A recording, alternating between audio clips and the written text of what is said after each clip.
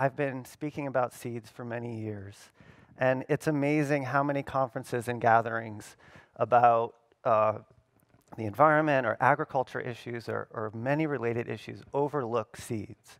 And I think it's amazing that they made the choice to put seeds at the center of this conference about the commons. And, for me, seeds are connected to everything. And when I look out and I see people or I see farms and I look out into the world or I see pollution, whatever I'm looking at, I see seeds. I think I'm like that kid in that Sixth Sense movie who sees dead people. But like, I see seed people, like everyone here. So we've been talking about a lot of these really big global issues throughout the conference. And so what I wanted to focus on was what we're trying to do to make a difference.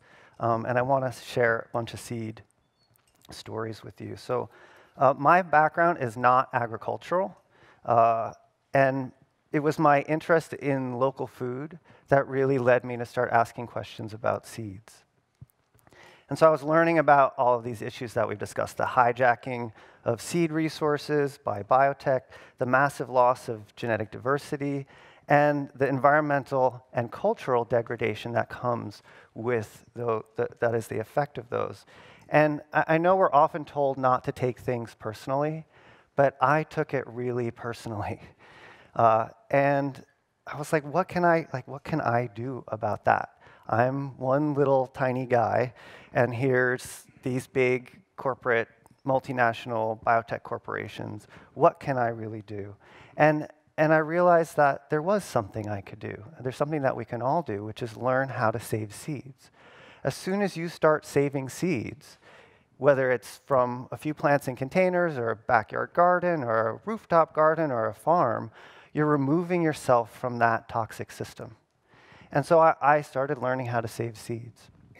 And, it was sort of a political act, but it was so joyful.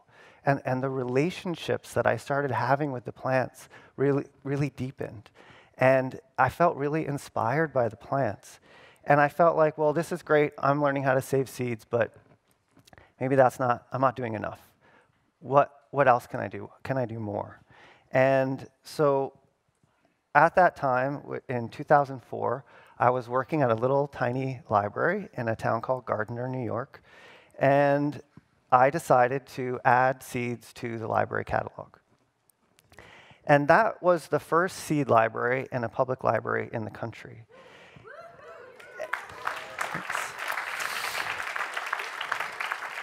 And for me, I saw these connections between books and seeds, and I also felt that I could use the democratic power of the library system to preserve and protect seeds, to share their stories through checkout and return.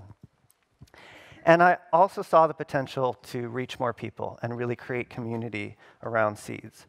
But 4 years into running the seed library, I was completely seed obsessed.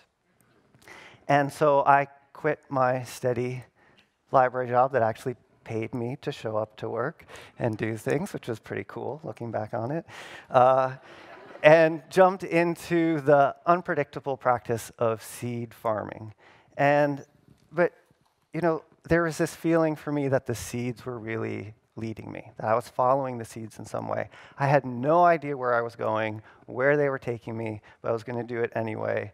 And I never imagined that I'd be somewhere like this today, speaking with all of you, and also that I'd have this crazy, amazing collection of artwork about seeds. That wasn't I didn't even imagine that. So I quit my job, and luckily my partner, Doug, my amazing partner, Doug, didn't think I was totally crazy. He probably already knew I was a little crazy.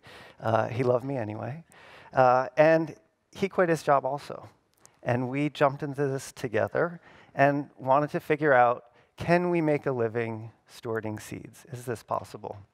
So we started to clear our backfield with a broad fork. You can see that there.